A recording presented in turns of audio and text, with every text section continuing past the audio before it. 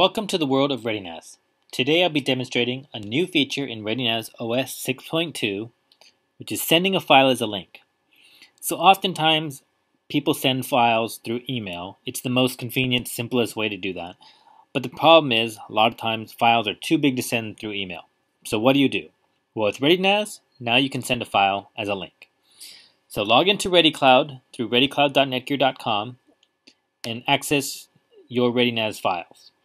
You'll see a new option called Email as Link. All you have to do is put in the name or put in the email address of the person you want to send the file to. Put any message you want. If you want to require a password, you can do that. If you want to limit the amount of downloads that this link is for, you can do that. And also if you want to say there's an expiration date of this link, a certain date, you can do that. So I'm just going to leave it as default.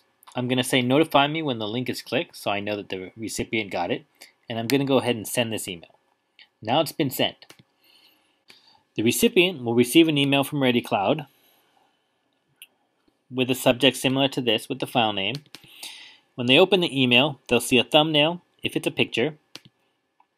Clicking on the link will download the file directly from the ReadyNAS. And there's the file downloaded from the ReadyNAS. You can see I've received a new email, and this is basically telling me that the file I just sent hasn't been accessed and downloaded. So now you've been informed that the file you sent is available. And it also tells you that there's 4 downloads available for this link. You can also go into and look at your shared links, and if you decide you want to delete that link, you can go ahead and do that. So it's as simple as that. Once you store all your files in ReadyNAS, you can access it through ReadyCLOUD and send the file as a link. For more information, go to www.netgear.com/ReadyNAS. Thanks for watching and have a great day.